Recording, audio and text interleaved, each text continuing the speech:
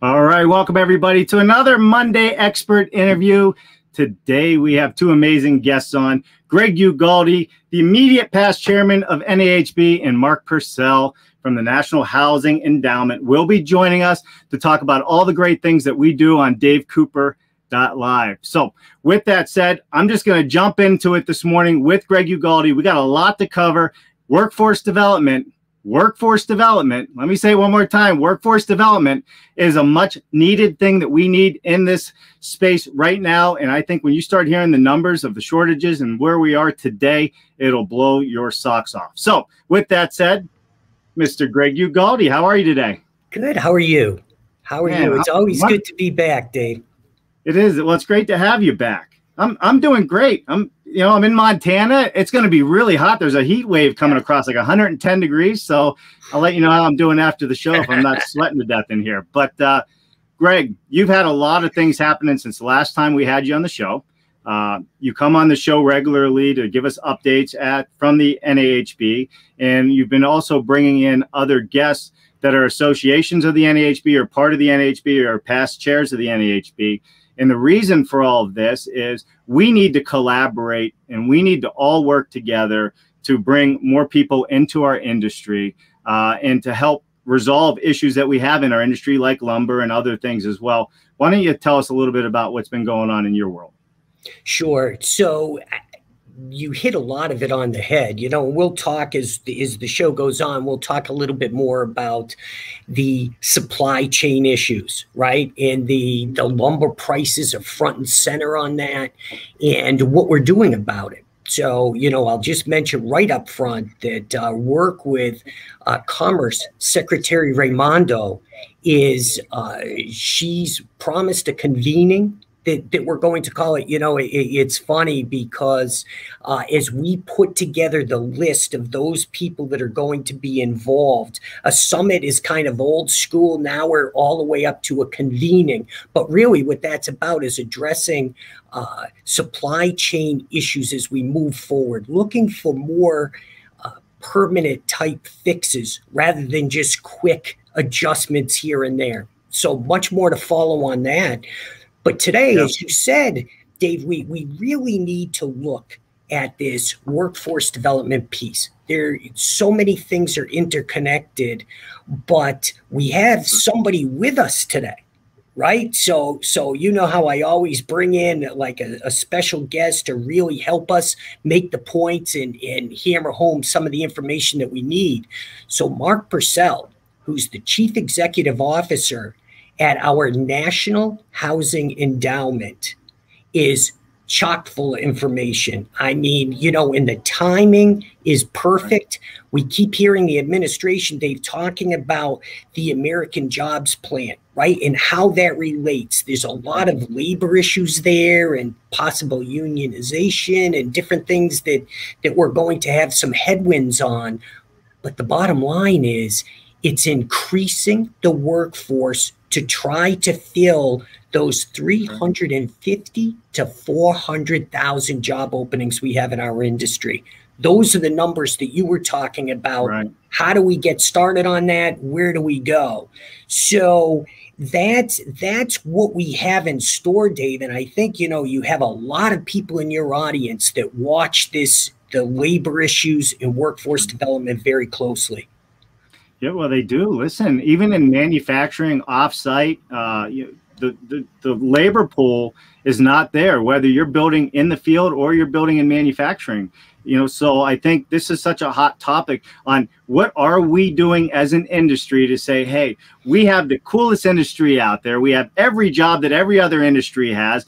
Swinging a hammer is the coolest thing in the world, because you can do that, make a ton of money, and have no student debt, right? So there's that side about it.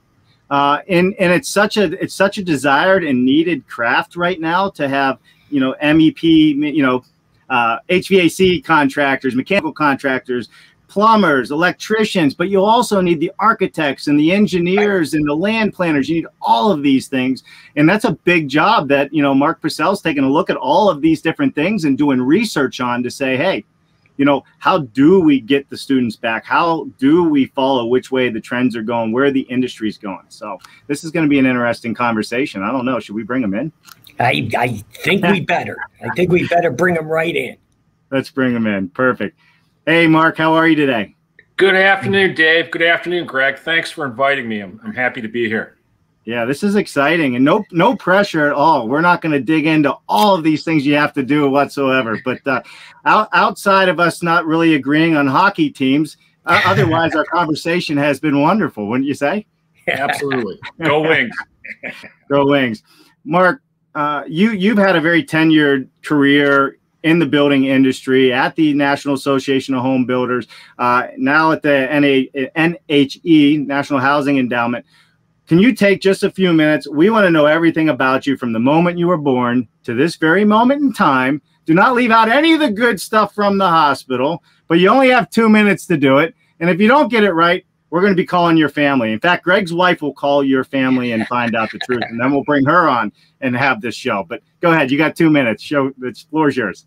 Well, I was born and raised in the Great Lakes State. As I mentioned, I'm a big Detroit Red Wings fan. I grew up near Ann Arbor, where I went to university at the University of Michigan. Go Blue. Hopefully we can get our football team squared away here at some point. But I'm a Michigan guy, born and raised. Then I moved to D.C. in 1988 to work for a German bank doing construction financing overseas. It was my introduction to the construction world, and worked on building large operations, processing plants all around the world, doing feasibility studies and progress payments and the whole banking side of it, and got to know the construction end of it. Didn't know what a trade association was. Eventually ended up working for AGC, the Associated General Contractors of America, that represents the commercial and heavy and the highway guys. Looked in the paper one day. This is back when we read the newspaper on Sundays, and the professional opportunities listing was a listing for a sales and marketing guy who knew construction to help run the International Builder Show at the National Association of Home Builders. I took that ad. I showed it to my wife. I knew NHB pretty well. I said, honey, I will get this job if I want to apply for it. It will change our lives, and certainly did. And had a very rewarding run running the International Builder Show for 15 years. Very stressful job, as you can imagine. You've been to the show. Putting that thing together is, it's a 4-day circus. Actually, it's a 10-day circus with all the meetings, the association events, et cetera, et cetera. And just for my sanity, had to step away. And fortunately, the top position at the National Housing Endowment opened up right at the right time. And I was glad to take it, because I've always been interested in workforce, and now it's great. I tell my friends I spend my time with high school kids, college kids, and really rich people who give us a lot of money to do our good work. So it's kind of fun, and I'm enjoying it. I've got the great support of Greg and the other NHB senior officers. Couldn't do it without it, and the entirety of NHB that we rely on, because we're a small organization. We're very efficient with the dollars we get in and the dollars we put out. So we've got a small staff, a small operating budget, and do some really great work that I'll be happy to talk about. Yeah, for sure. Why don't, if you could just take a second and just say, what is the role of National Housing Endowment? Just give, what is it that everybody could expect that you guys do? Just an overview. Sure. We're a 501c3 tax-exempt organization, nonprofit. In short, our mission is education, training, and research, and we are focused 100% on residential, because we consider ourselves the philanthropic arm of NAHB. Yeah. Perfect. Greg, go ahead. I know you're excited to have this conversation. Yeah, no, it's so great, because as you can see, and if you picture as we're having this conversation, remember, so we have the National Association of Home Builders, right? We have roughly 125 plus thousand members there. And we have two entities, the Home Builders Institute and the National Housing Endowment. Right. Those two entities are what HBI actually creates the curriculum, tries to get it into the school systems. And Mark's organization, and the hard work that they do, as he said, it's all about finding the funding to get all of these different thoughts and things done. And right at the tip of the spear, all these colleges and high schools and just students around the country that are very, as you said, very thirsty to get involved with many aspects of this in order to train for a better way of life as they move into the future. Yeah, for sure. And Mark, I think you got a difficult job when you think about, how do you reach all of these students? How do you do the research study to find out really what these students or younger generation, wants or needs are? And, can you walk us through, like, you have some things that you're working on now. Give us an example of some of the research you've been doing, and how do we collectively come together as an industry to make it attractive? Well, on the research front, we've got a couple of projects that we're just getting ready to release, which is a building systems guide for builders.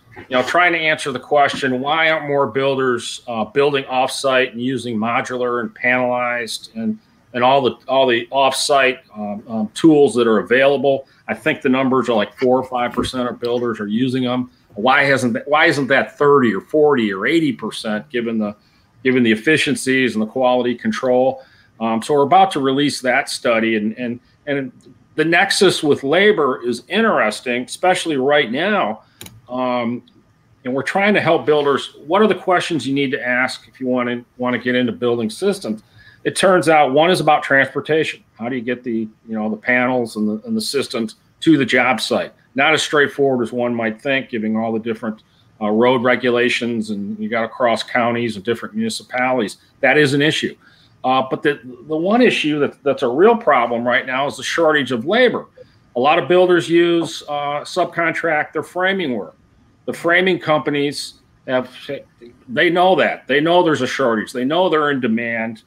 They are not willing to pass on the efficiencies of offsite construction versus stick-built framing because they don't have to, because builders need the framers and are going to pay the framers what the framers need to be paid. The market's the shortage of labor has really perverted the market and is a barrier right now to increase in building systems, and that comes out in the study.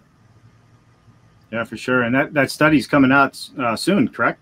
Correct. And we'll make that available through NHB, through the NHB Building Systems Council that I know you're very involved in, and get that out at no cost to all the builders that are members of the association.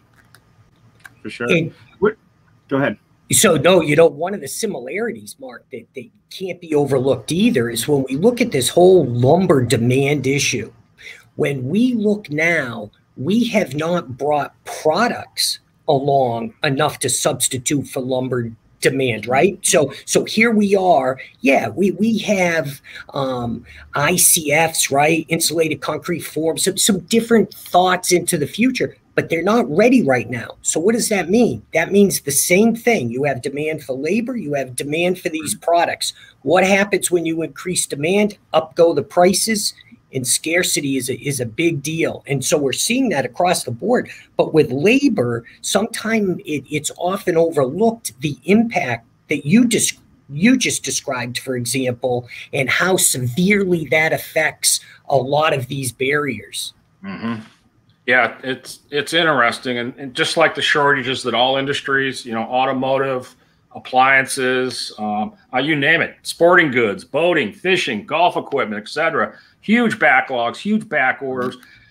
Let's hope this all washes out quickly as people get back to work and supply chains are normalized. I don't know, but it's a tough time right now.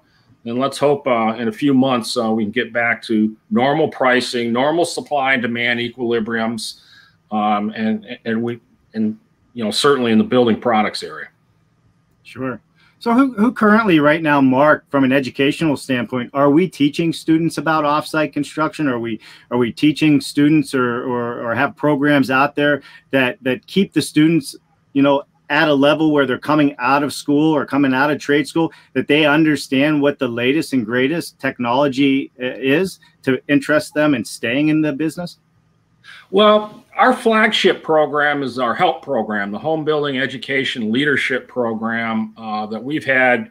Has been operating since the late 80s. We're in 43 university and two-year schools right now. We're about to add 5 more: Middle Tennessee State, Tarleton State University, University of Cincinnati, UMass Amherst, and University of Texas at San Antonio.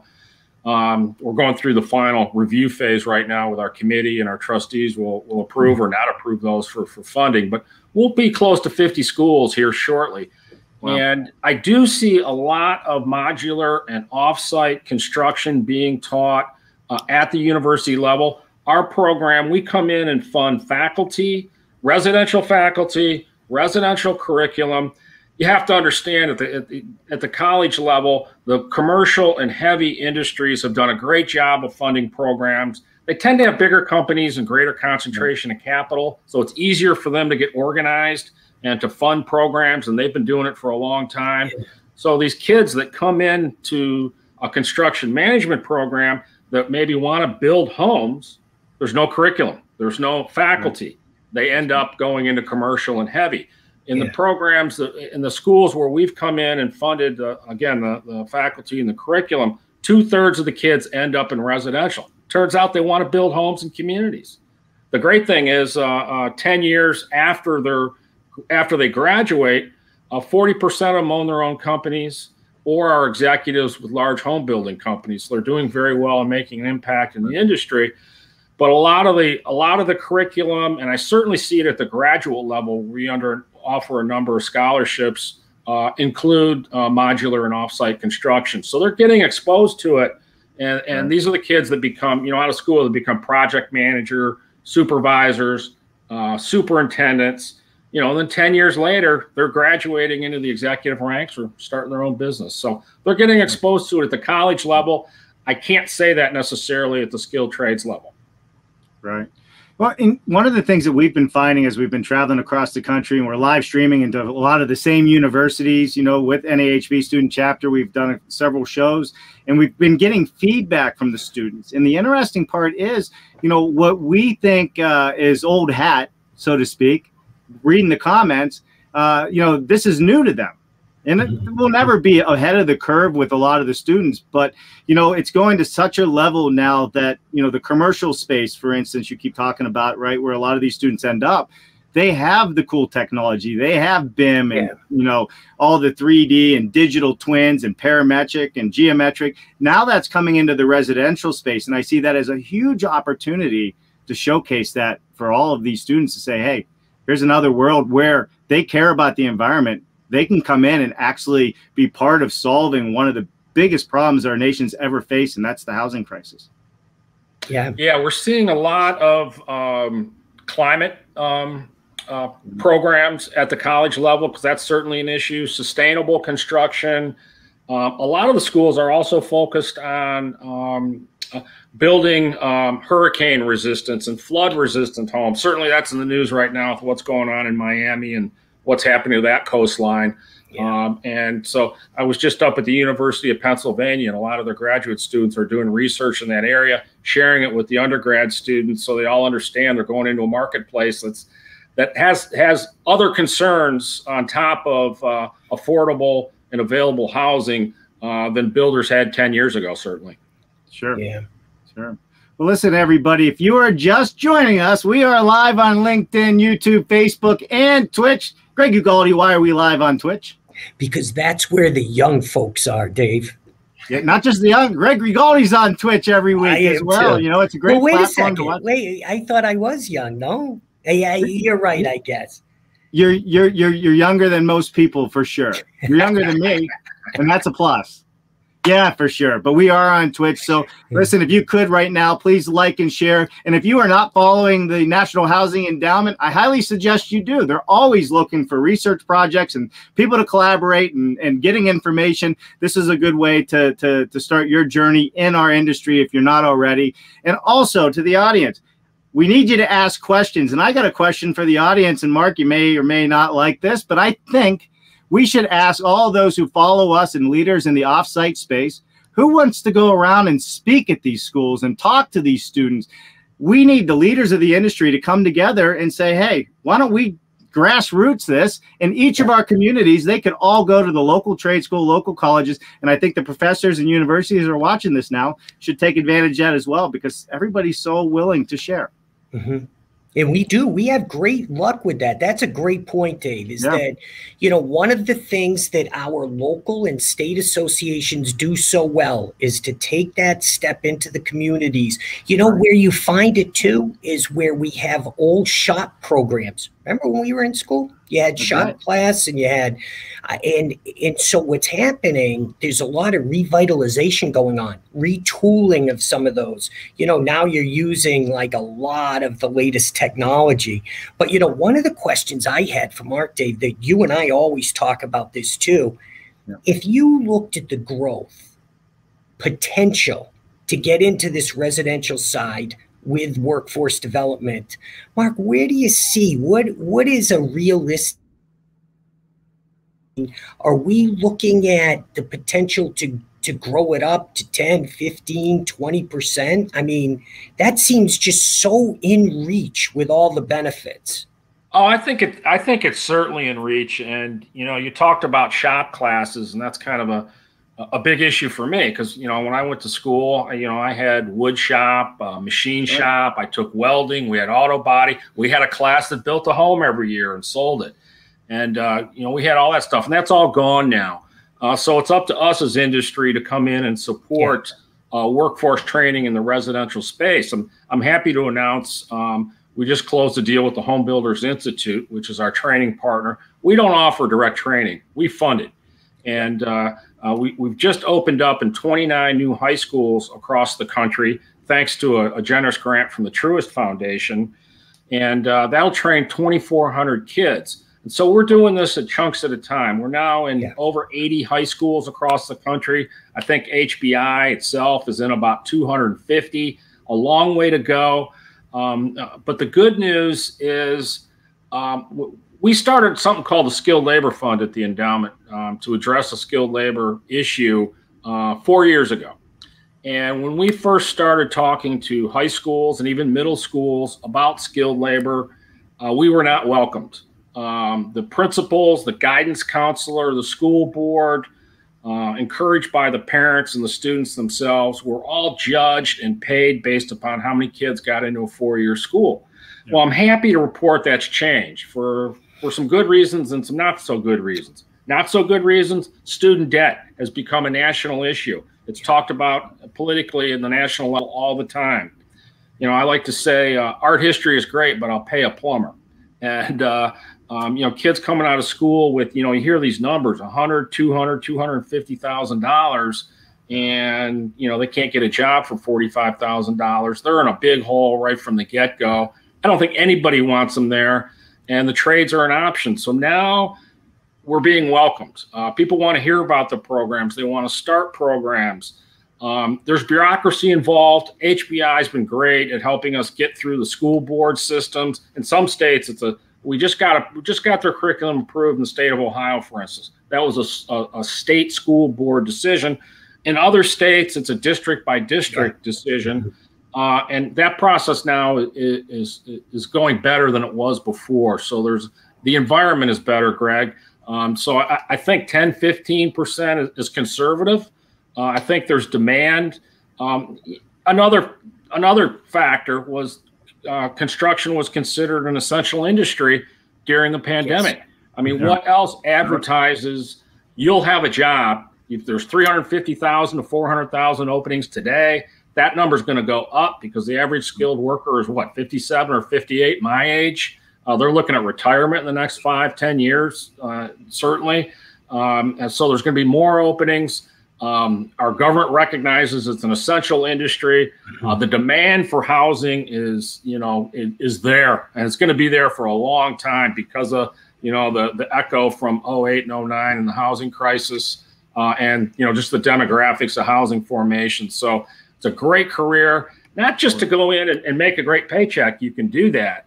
But if you've got some entrepreneurial spirit, there's low barriers to entry. And I like to tell the story of my neighbor who started as an HVAC technician, He's now got 55 trucks, and he's a 2 handicap at golf. So I don't think he's spending a lot of time with compressors. But he started as a technician and started his own business. And the skilled trades allow you to do that with low barriers to entry as compared to other businesses. So great opportunities and great demand. Yeah, there is a lot of opportunity. Are you finding resistance from any parents as you're out there? Or are you finding parents to be more supportive now of their children going to trade school versus going to college? Some of the meetings I've been at, you know, there's some parents, you know, when you stand around at a cocktail party or wherever, reception or something, everyone's, oh, my son's going to BU or BC or University of Michigan or wherever. And that's what they want to talk about. I'm starting to hear more people say, you know, my son's, I've got a neighbor. He's real proud of his son's getting his journeyman education with the IBEW as an electrician, getting paid great money, learning some great skills. And his goal is to start his own business. And he's going to be able to do that because of the education he's getting. And certainly the kids that are in our programs with the Home Builders Institute feel the same way. So I think parents are opening up to it. You know, the numbers on kids that are failing out of school because they're forced into a 4-year degree program and they're just not met. It's not right for them. They want to work with their hands. They want to work outside. They want to interact with people. They want to challenge. They want physical work. The trades offer that with great paychecks. And they don't want to spend another 4 years in the classroom. So I think it's opening up. I haven't done any survey or research work. That's a good topic, Dave, to get the attitudes of parents because they're so influential. But we're hearing it from guidance counselors and school principals and school boards, certainly. And one of the things, too, when we look at, you know, it'd be actually remiss if we didn't talk a little bit about the student competition that you implemented a while ago, Mark, at IBS, and that we've been able to really continue and develop on so that now it's both at the high school and college level. But to me, that shows that parents as well as students are really starting to get this. They're really starting to get invested in the opportunities here for those exact reasons that you just expounded upon, because you see here that, and it's all great schools. I mean, 4-year great educations, or some of them, you know, you might start with an associate's degree, 2 years. You might come right out of high school and then supplement it as you go. Control your debt, maybe buy a house and a truck, show up at your class reunions in a much better financial position than your classmates, right? So when we see the energy in that room, you know, it's 900 kids jumping and pounding and just happy with the awards that they're receiving, and being able to take it into that education piece as well as into a career, which people were, you know, sitting around the kitchen table. It was a lot more difficult to talk about just a few years ago. We got away from all of this and now we're starting to get back to it. But it can't be lost on everybody how important that is, that we work at that, bridging that knowledge gap and that acceptance gap with the guidance counselors and everybody in the high schools all the way up through the colleges around the country. And I think we're starting to see that. You make a good, go ahead, Mark. I'm sorry, go ahead. Greg, you talk about the student competition, and if you come to the International Builder Show at Design and Construction Week that's co-located with the Kitchen and Bath Industry Show, it'll be in Orlando this year in February.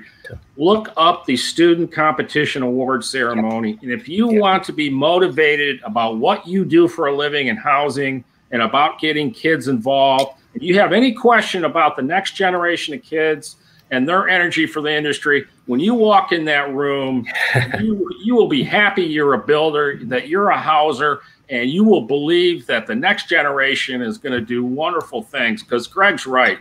There are 900 kids in that room singing their school fight songs, and they have worked really hard on these student competitions.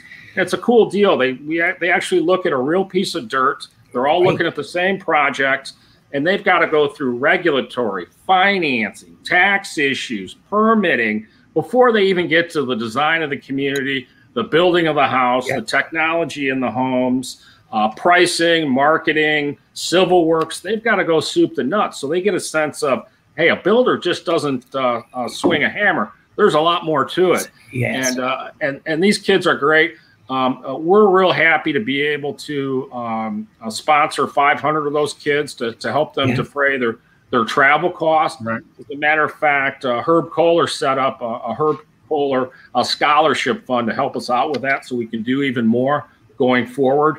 So we're real pleased with that, and it's heartwarming and motivating to get in that room. And Greg's been kind enough to MC that a few times, and I know he comes out of that room better than when he walked in. That's right.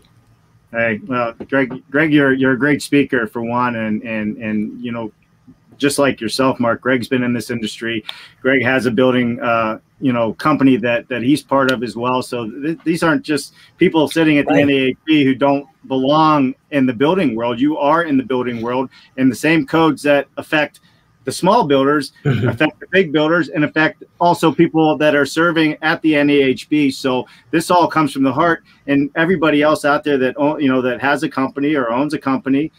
We all have the same issues, and that's what you guys are really great at. And we're going to go to comments here with the audience in 1 second. But first, one of the major things I want everybody to take away from this conversation is we spend a lot of time talking about the universities. And we have the university professors on. Eric Holt will be on the show again coming up in a couple weeks. And every week, every month, Eric's helping me co-host 3 more university professors on the show to talk about their programs. But what's really important is the universities are working with their communities. They're working with the grade school level, the high school level, the trade school level, because the universities also know not everybody is university bound. And their students cannot be successful without the boots on the ground working together with them. And I think this is a part of the conversation I want to be very clear. This isn't just about kids going to become engineers and architects. They understand, the universities understand the need for all the mechanical trades and everything else. And we'll get into that a little bit, Mark and Greg, after we do a few comments. But first, why don't we take a moment and say hello to who's out there? And I'm sure there's some characters. Always is. Jamie Milan. What's happening, Jamie from Sukup? Good morning from Vancouver, British Columbia. Now, just to leave Jamie there for a second. So this is a young guy that I met a few years ago at the Industrial Wood-Based Conference, out of school, and is already making a big name for himself. And he's a real influencer when it comes to the younger people. So Jamie, it's always great to see you. And Sukup's always been a huge supporter of our show. So good to see you. Oh, Andrew Wilkinson from the United Kingdom. Good evening, Dave, Jen, and Greg. Andrew, thank you for joining us today. Andrew Seeley from G-Pods America. Great topic and guest. So many labor challenges to work out. If we will indeed meet the future with full strength. Hey, I like that. I'll show you some muscle there, Andrew. Yeah. Which one of us was that with the guns there? See it? That's pretty good. Listen, that's 100% you, Greg. We'll have a gun show after the show. All right, it's a PG show. Dwayne C. Barney. My experience has been that commercial construction has long-term executive potential. Other than track builders, the only growth on the residential side is owning your own business. Many who take this route fail lacking business skills. It is difficult to move up with a small builder or remodeler. They go commercial where growth and benefits are available. Now, Dwayne, this is a good topic, and I'll put this back to you, Mark, because with your programs, and we can take that off the screen for a second. With your programs, there's teaching a trade, and then there's teaching how to be a good business person in the trade. How do we teach the younger generation not only to learn the trade, but have enough business sense that they can either go out on their own or move up in the ranks at another builder, so they come out with that mentality of, I'm just not here for a 7 to 3 job? Yeah. Sure. Well, part of the HBI curriculum includes some basic business skills, how to read an income statement, a balance sheet, and certainly at the 2-year and 4-year college level, where the kids are getting construction management degrees, the business programs are available to the kids to select as a minor. And a lot of them do because they realize they want to go in and start their own business. So your guest is right.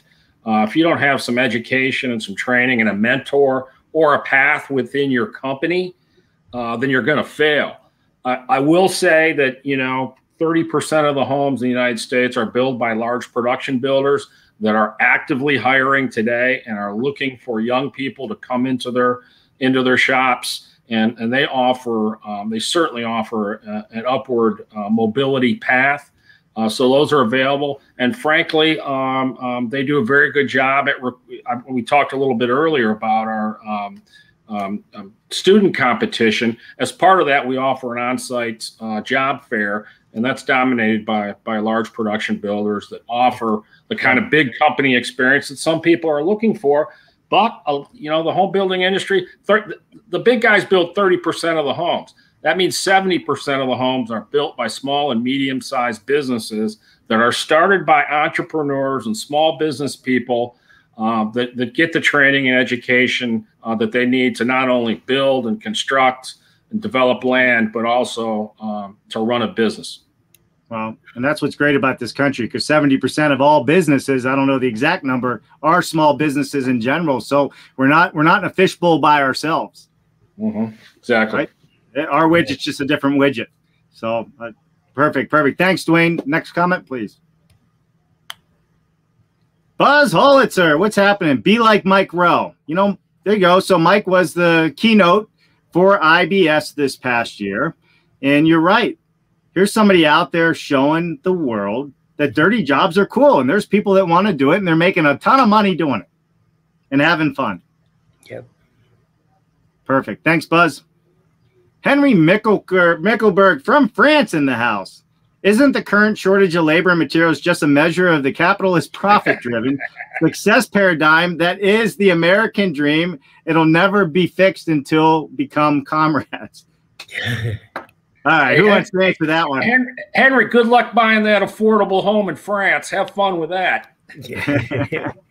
But he's actually raising some decent points there, right? Because look what the administration currently is trying to do, right? They see that there's a need going forward for affordable homes being built. We focus on housing affordability more than just creating public influenced homes to drive that price down through controlled labor, through, as he alludes to, you start getting into too much government involvement pretty quickly if you're not careful. So really our job is to create the American dream to be spearheaded by the entrepreneurial spirit and be able to allow profit-making smaller builders, which are the backbone of the country, creating the American dream.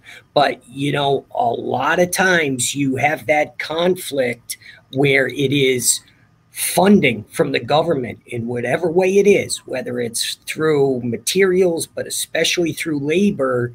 You can really control costs, but you drive up costs in different ways by doing that.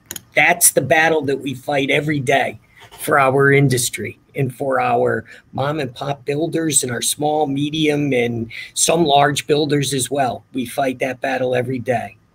Yeah, and Henry's in this industry pretty deep, and he likes snarky, comments, but I mean he does it. He's a good commenter. He wants people to think about it and be thought provoking. And I will say, when you look at some of the comments that Henry makes and what he's doing in the industry, these are hard questions. These are what people think, and sometimes we need to discuss it and put it on the That's what he was doing. That's what he was doing. He was. All right, Henry. I appreciate you. It's almost bedtime over there, isn't it? All right. Next comment. Hey, Jerry McCahey from Integra's in the house. Always a pleasure, Jerry. We are running our own third-level educational institutions to train both young people and more mature people to enter the off-site industry. Yeah, very, very, holy cow, you're writing a book today, Jerry. If your current building process is labor constrained and has been for years, and you can't change the constraints, then you need to change your building process, just like other industrialized economies have done. Remember, YS has declining construction productivity over the last 40 years. Even if you could get more people to enter the industry, there needs to be a focus on productivity in order to improve affordability, and throwing people at the problem respectfully is not the solution. There's more. I think we'll go with that. Well, but you see where he's going with that, and he's right. Yeah. Because, and that's why Mark, he and I have been on panels together too, and he recognizes that there's some very common threads through all of these links. One of them is that the facts are that we have to address all of these prongs the best that we can. But it's not that there's a simple or a silver bullet fix for any of them.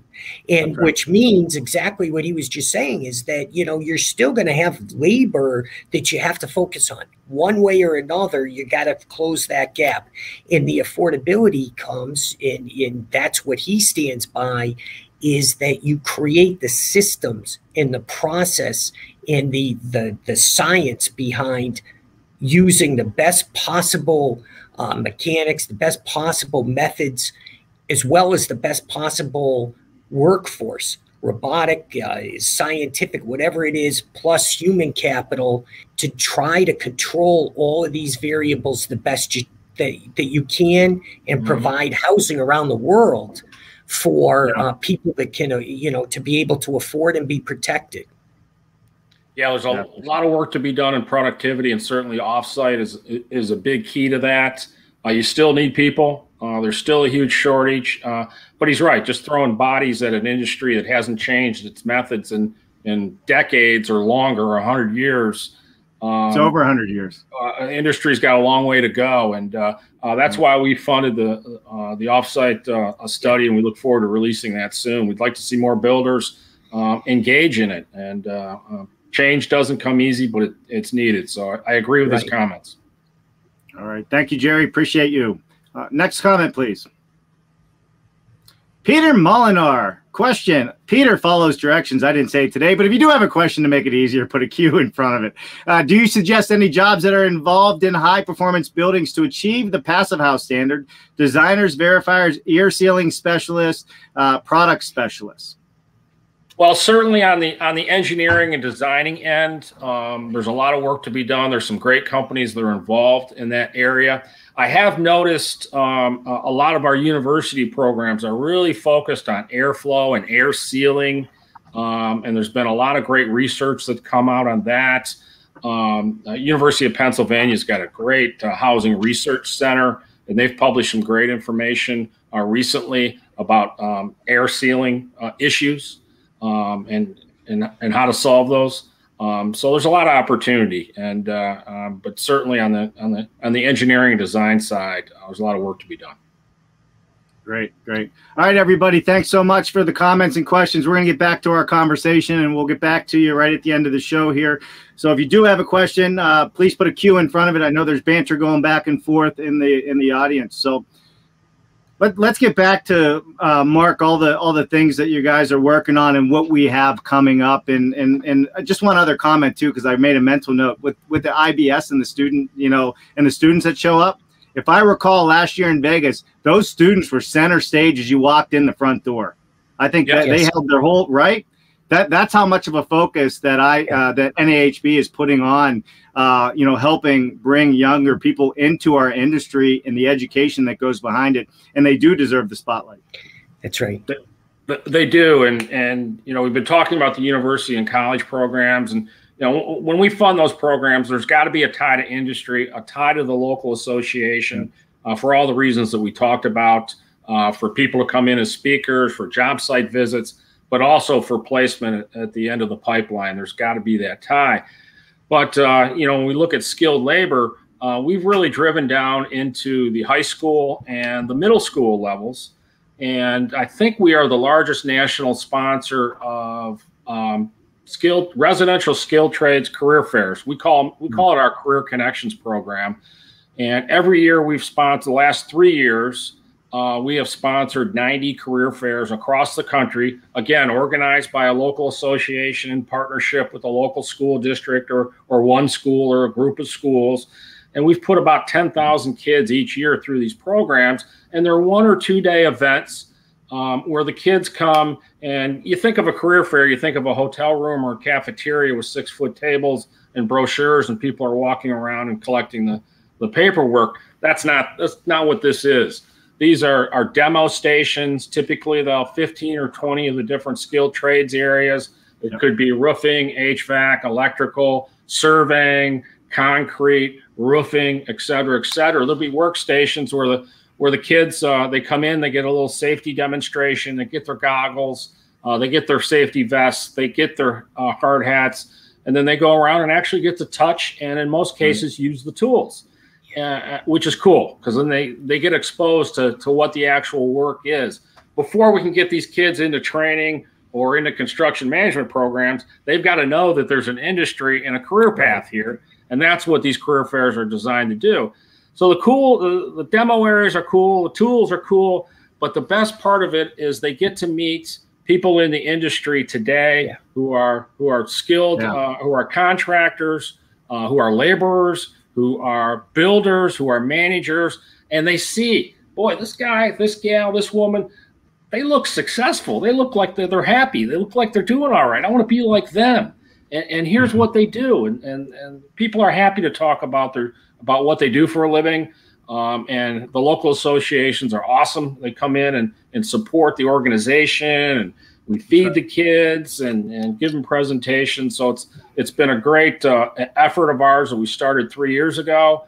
We kept it going during COVID. We moved a lot of it virtual, which was tough to do. Sure. But we look forward to getting back up to full speed as we start the new school year in the fall. And if there's any local home builders associations, we'll be letting loose our next round of grants probably in the fourth quarter of this year. We'll announce those. So pay attention to your communications from NHB, right, Greg? That's right.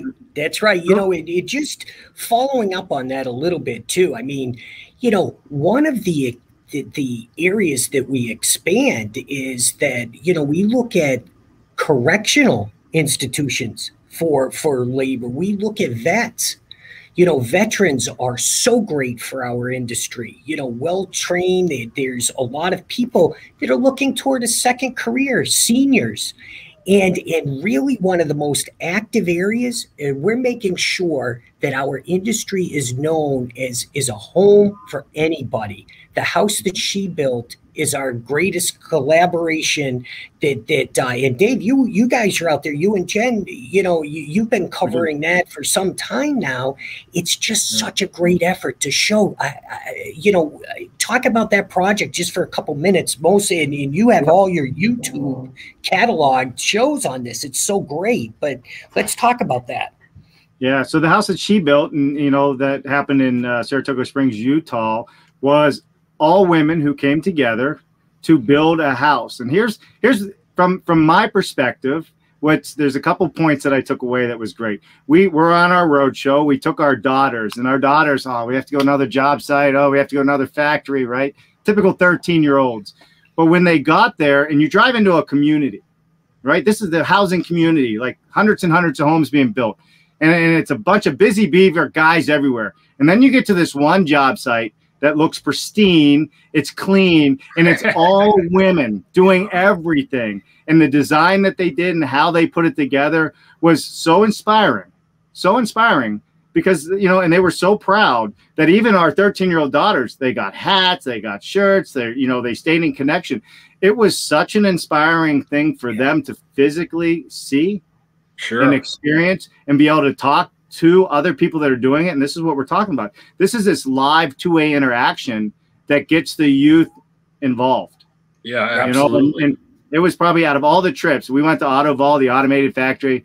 It was cool. But this, when they went here and saw all the women, and they flew the plumber in from Pittsburgh. How many of you out there have ever found a female plumber? They're not easy to come by.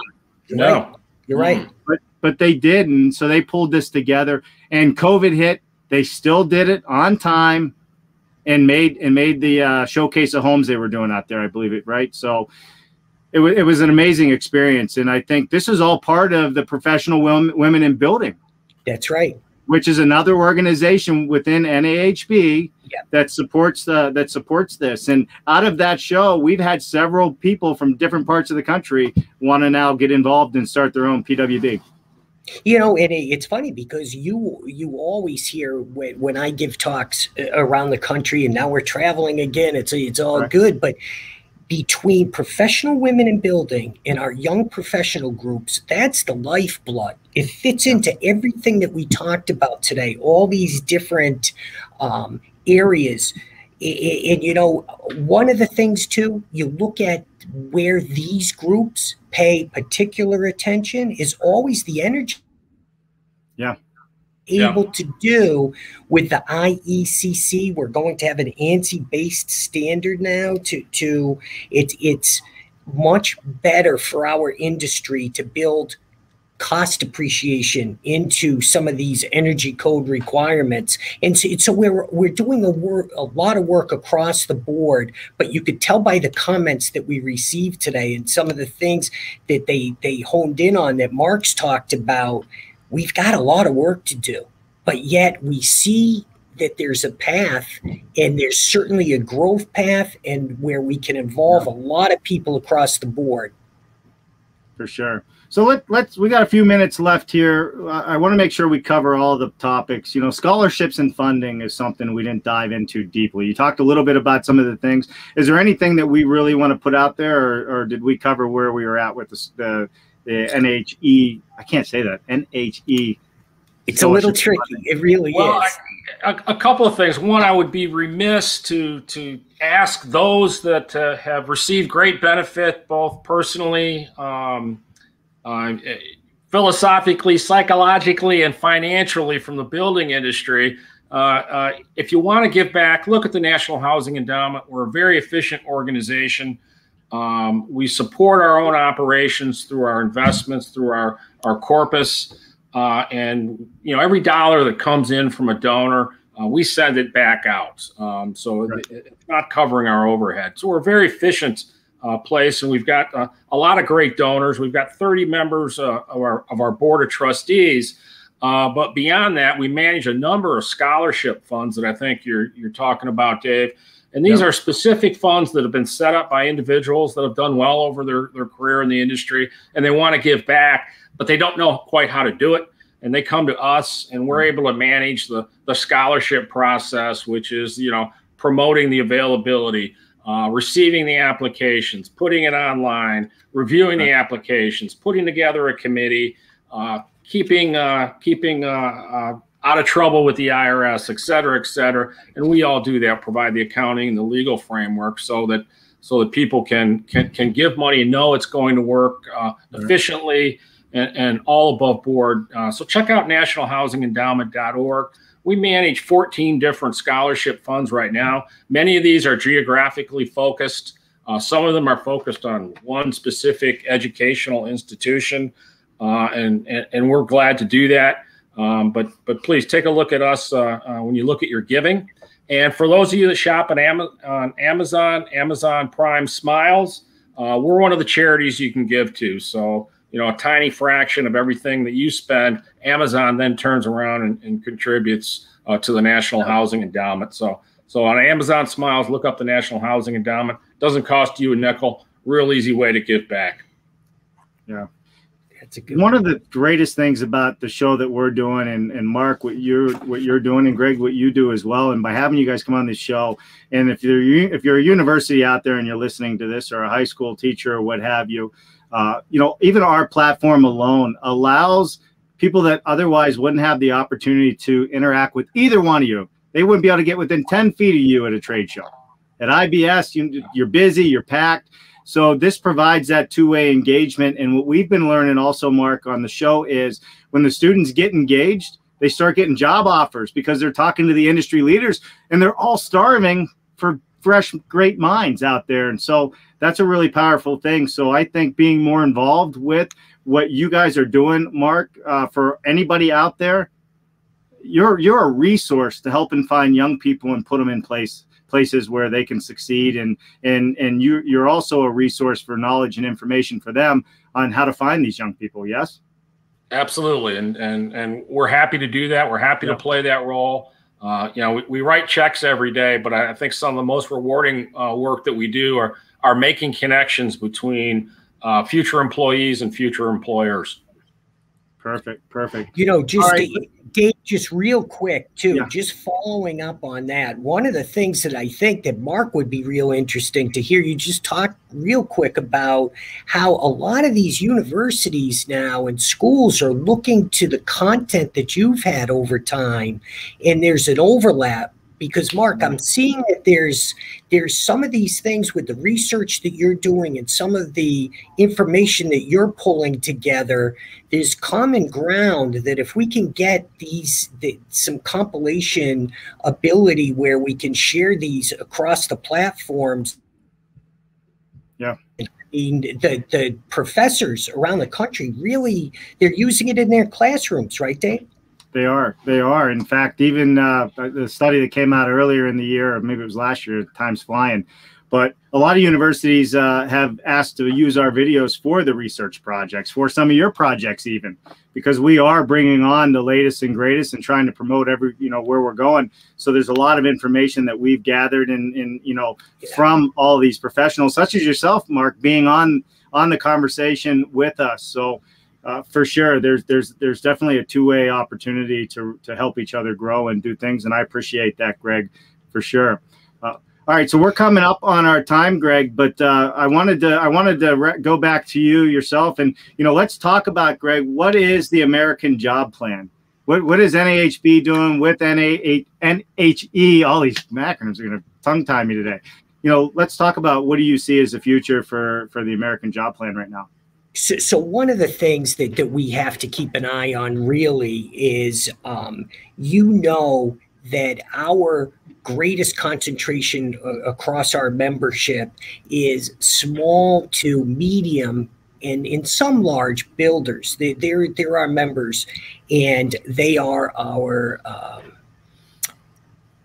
focus on what we have to do on Capitol Hill. And the reason why I say that is because the current administration has some good ideas about the need for making sure that American families have a place, a roof over their head, and an affordable house, affordable home.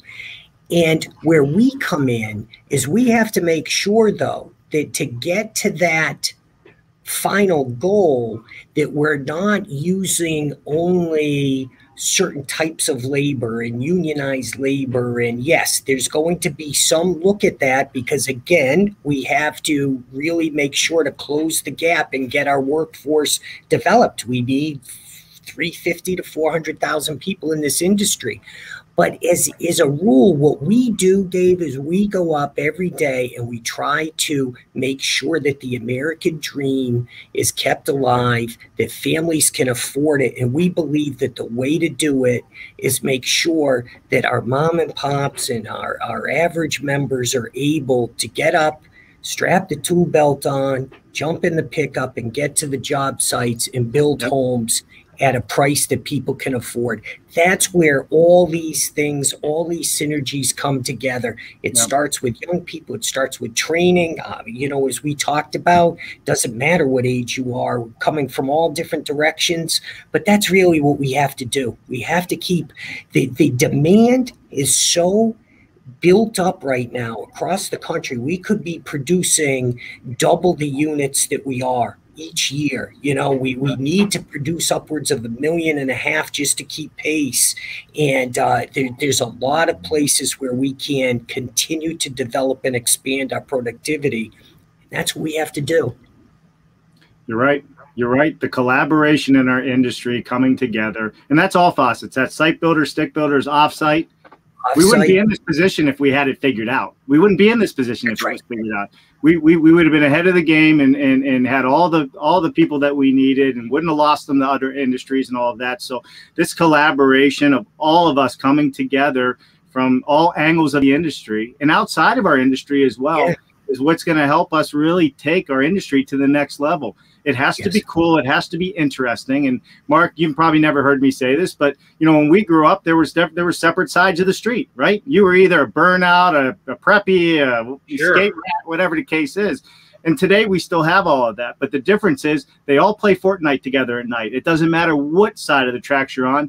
They have phones and gaming and all these things in common, which we didn't have. And we need to understand that mentality today, because they're more connected today than we ever were. Certainly. And it's a very powerful thing. Greg, I think this has been great. And Mark, I think it's been wonderful having you on. We had one last question. It's going to cover your face up, Mark. Andrew Wilkinson wrote a long one, but as we always do, we want to make sure everybody gets their time and their questions up, because it's the only opportunity a lot of them get to ever meet you or talk to you. So, Jen, you want to put Andrew's question up? Would you say the economy lost growth due to the pandemic? In turn, business regrouped, ready for the move, hence with funding available and materials increase, which allows manufacturers to increase prices until they have hit the predicted output. Developments opened up for employment opportunities from youth experience, tradesmen, etc. services. Well, that's a whole lot. I got to reread that one. So, but would you say the economy lost growth to the pandemic? I guess our economy, in turn, business regroup. Of course. Yeah. I think one of the things too, Mark, that we're seeing is that, at the end of the day, we can't use that now as a crutch, though, because we're seeing, like, in terms of, the lumber mills now are still saying, well, we don't know how long this demand will last.